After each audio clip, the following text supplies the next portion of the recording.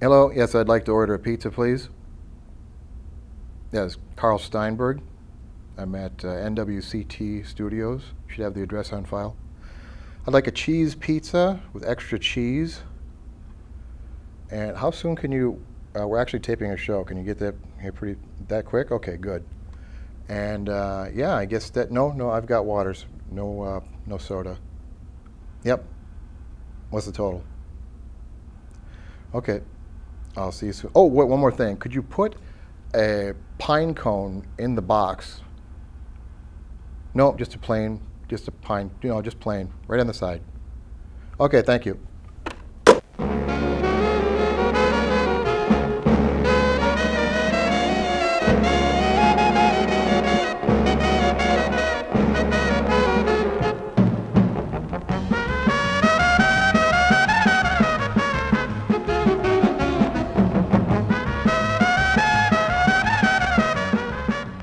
Hello, my name is Carl Steinberg. This is the Carl Steinberg Show.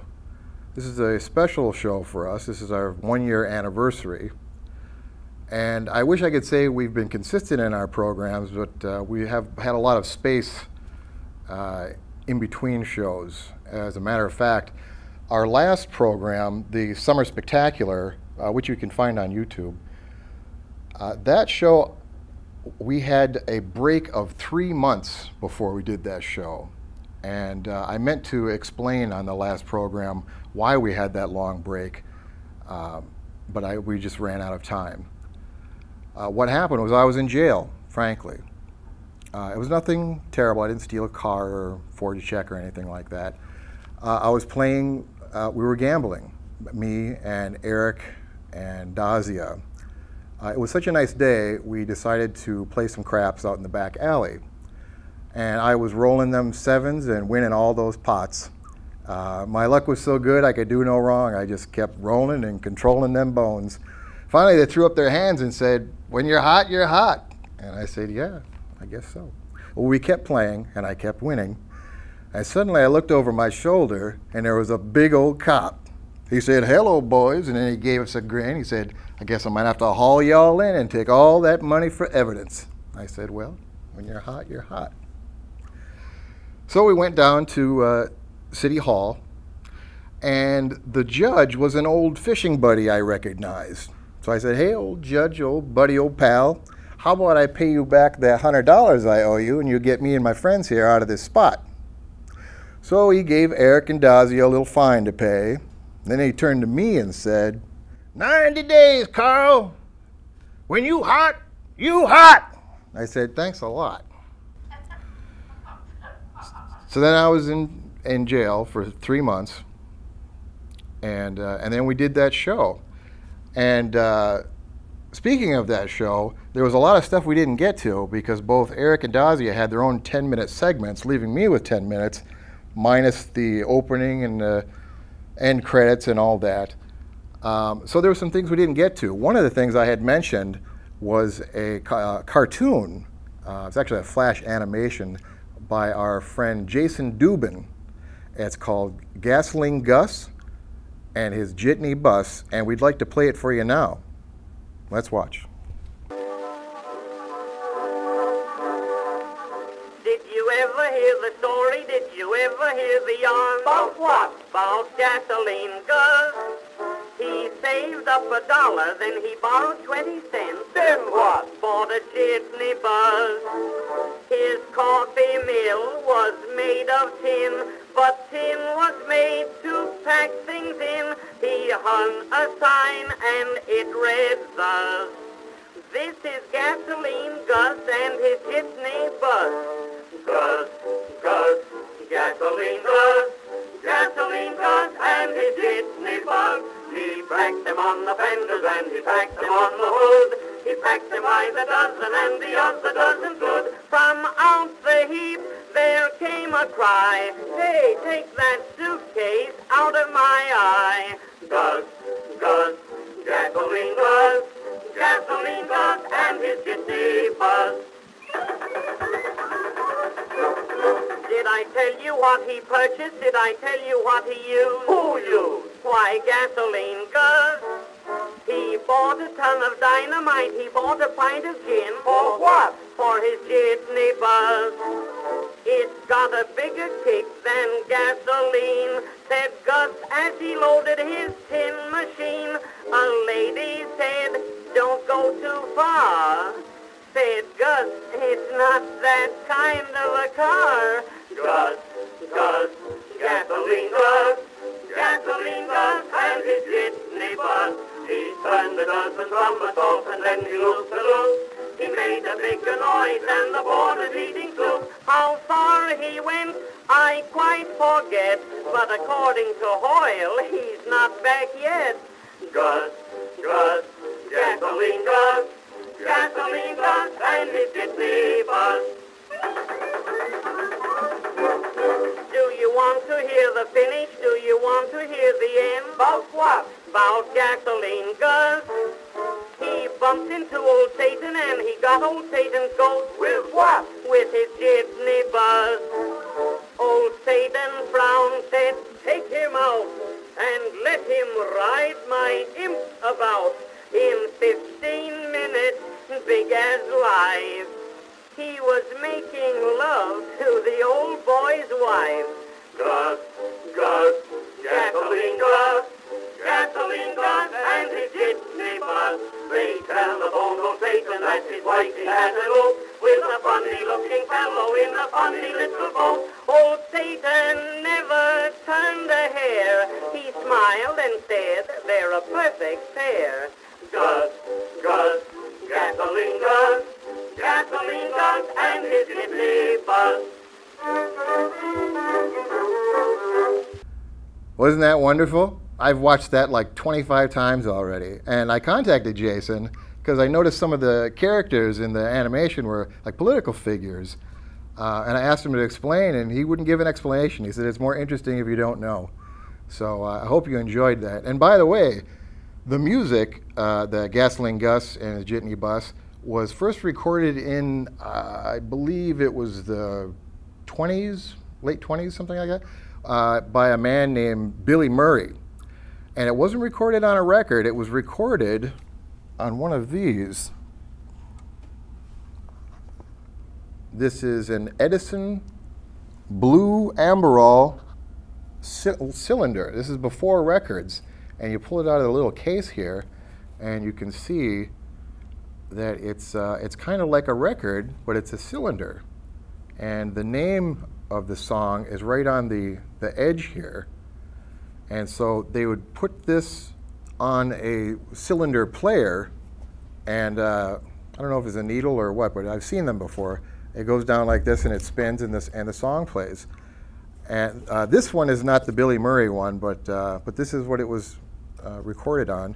And if you'd like to see one of these in person, see and hear one of these, you can go to the Pavic Museum in sunny St. Louis Park, Minnesota.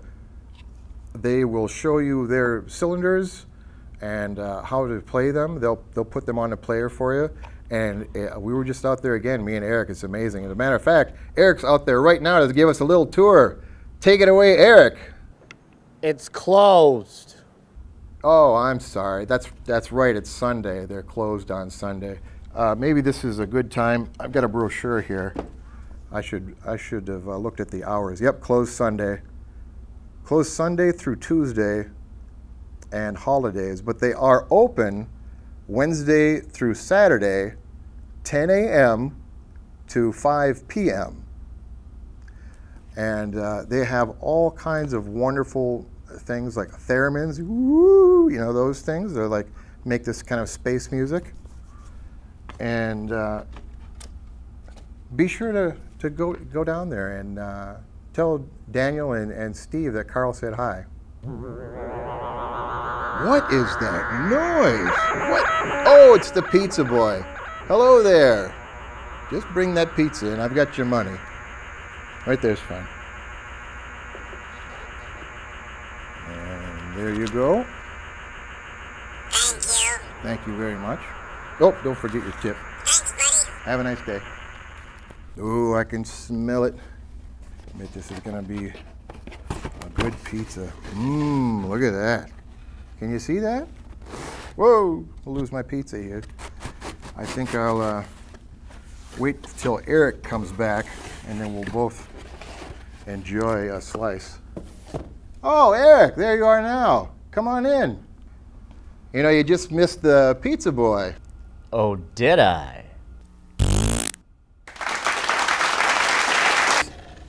Hey, they forgot the pine cone. Oh, well. Would you like some? Yeah, I would, thank you. Oh, I get so hungry doing these shows. Here, I got a water here for you. Here you go. Ah, thank you, Carl. You're very accommodating. Well, I try. Oh, you know, I forgot to make my cue cards today. I was trying to think what we have next. Oh, the new bit. We have a new segment. Shouldn't call it bit. We have a new segment called the $24 joke. And what it is, you come on here, tell a joke, and if you can make me laugh, I'll give you $24. We haven't really advertised it yet. This is our first announcement, so we don't have anybody to. We've got a lovely stage and everything, but we don't have anybody to go up and tell a joke. But if you'd like to come on and possibly win $24, just contact us through our Facebook page. I'm gonna have another piece of this. Hey, Carl. Yeah. You know, I dabble a little bit in stand-up. You mind if I go up there and give it a whirl? Yeah, hey, that's a good idea. We can try out the stage. Eric Longenecker and a $24 joke, everybody.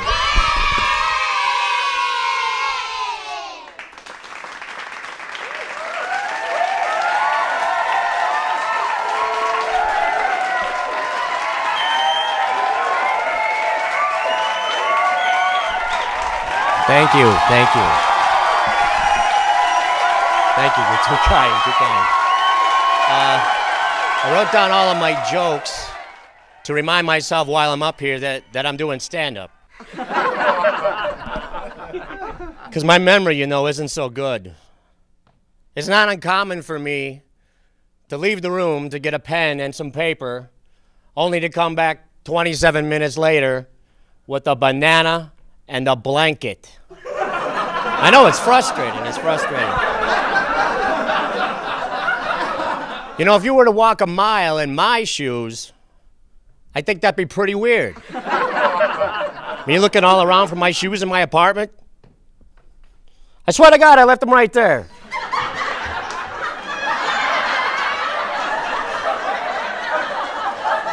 You know, I've figured out that I can sing Christmas songs out of season, while naked, all day long, if I just don't leave my apartment. Because otherwise, things can take a turn for the worse quickly.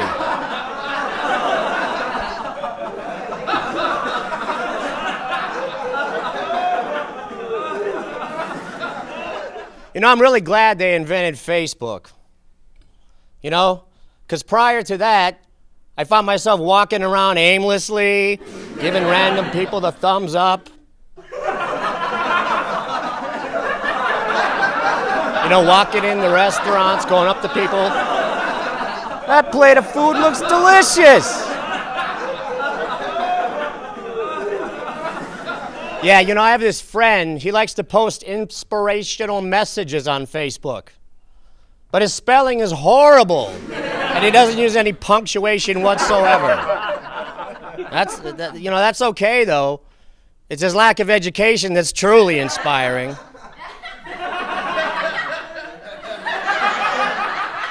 Yeah. Hey, man, thanks. You just inspired me to read a book. Maybe throw in a comma every once in a while into my own posts. You know, my last name is Longenecker, right? I know that in itself is funny. But my last name is Longenecker, and I've had people on Facebook ask me if that's a made-up name. Come on, really? Are you kidding me? Seriously? If I'm going to make up a name, it's going to be something cool. You know, like Wim Tractorberg. Or, Cleotis Whamtort. You know, something cool. Definitely not long enough.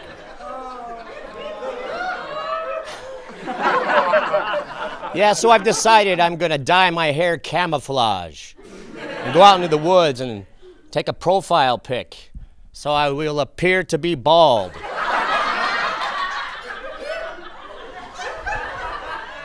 You know, the truth is, I really don't have very many friends.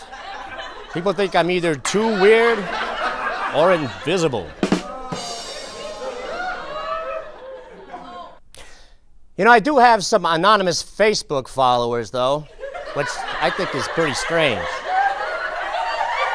Yeah, people follow me around. You know, maybe one of them knows where I left my wallet.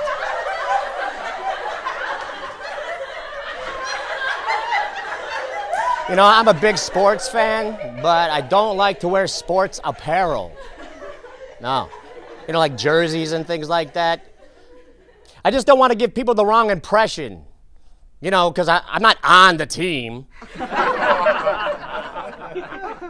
Yeah, despite my appearance, I am not prepared to catch the ball.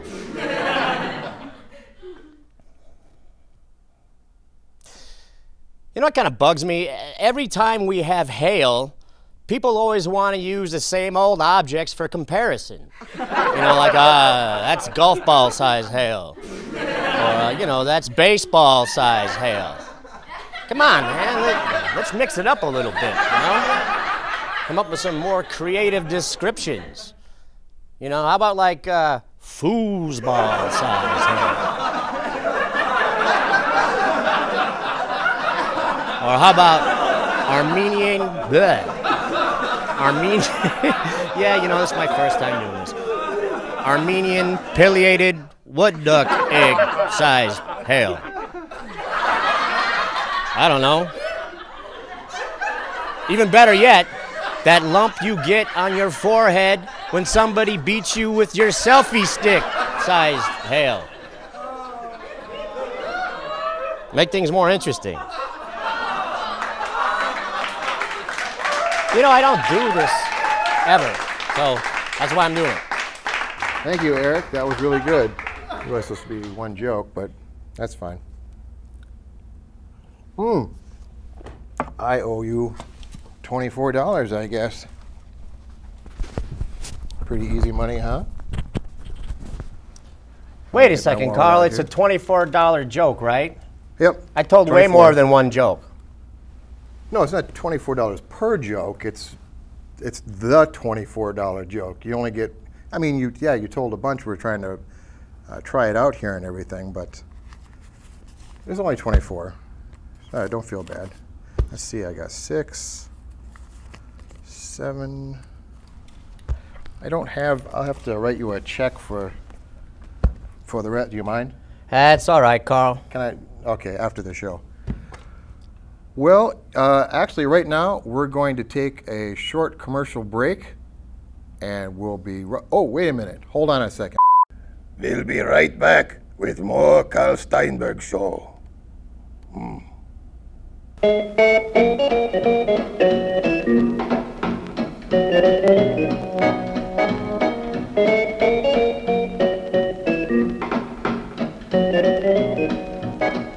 And we're back.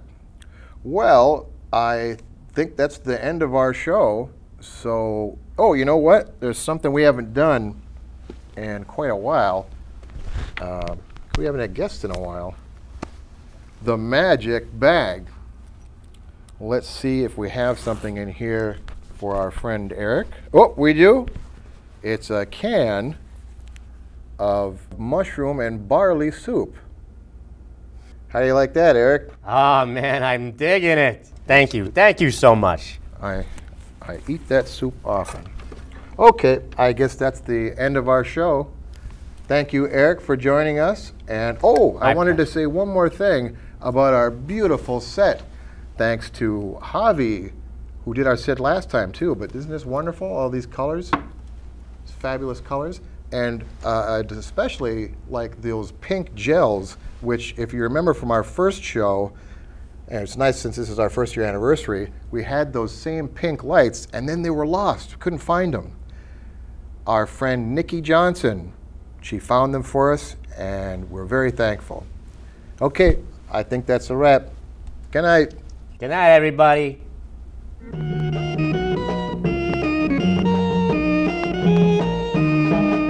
Такого нигде нет, только на Каме, на бережных Челнах. Извините, что резко пишу вам, дорогие мои старики. Понад Камой поземка бушует, но у нас холодам вопреки. С каждым днем бой за тройку все жарче, ведь минуты и те учтены. Ведь КамАЗ это многое значит, просто главная стройка страны. Сияли зори, как пламя, об этом расскажем стихах. Такого нигде нет, только на Каме, на бережных Челнах. Такого нигде нет. If you've enjoyed the program you've just watched, please call our viewer response line at 763-533-1710 and leave a comment about the show. Be sure to include the name of the program in your message.